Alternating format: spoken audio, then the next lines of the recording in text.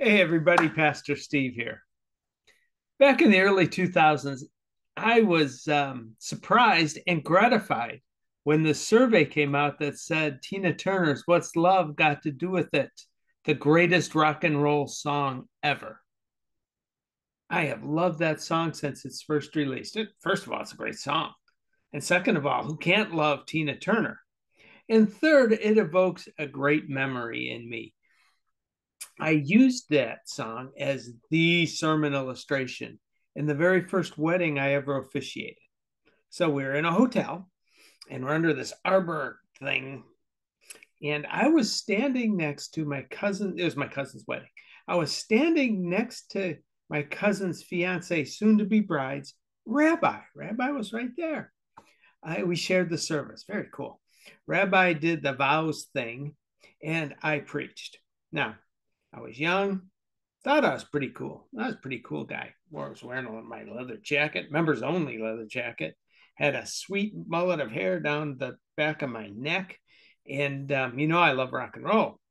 So I began my reflection. I began the whole scripture part by asking the musical question, what's love got to do with it? And then I dropped down into what I thought was my preaching voice.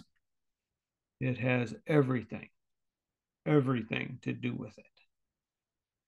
Then I read from 1 Corinthians 13.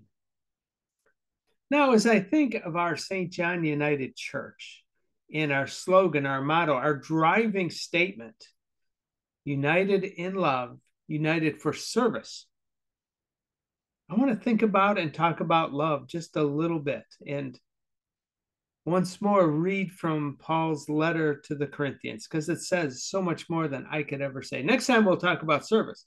But now I want us to remember that love has everything to do with it. Let me just grab 1 Corinthians 13.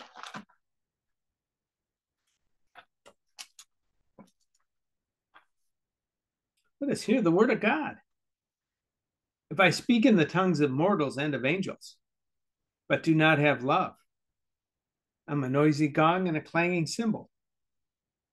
And if I have prophetic powers and understand all mysteries and have all knowledge, and if I have faith enough to move mountains, but do not have love, I am nothing.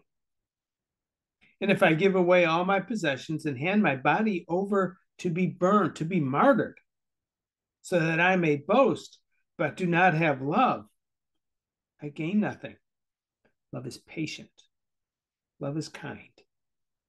Love is not envious or boastful or arrogant or rude. Love does not insist on its own way. Love is not irritable or resentful.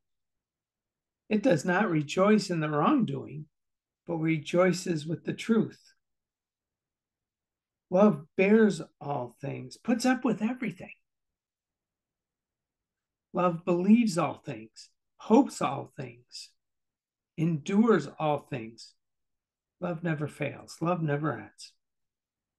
And now, faith, hope, and love abide in these three. And the greatest of these is love. Grace and peace. We'll see you later.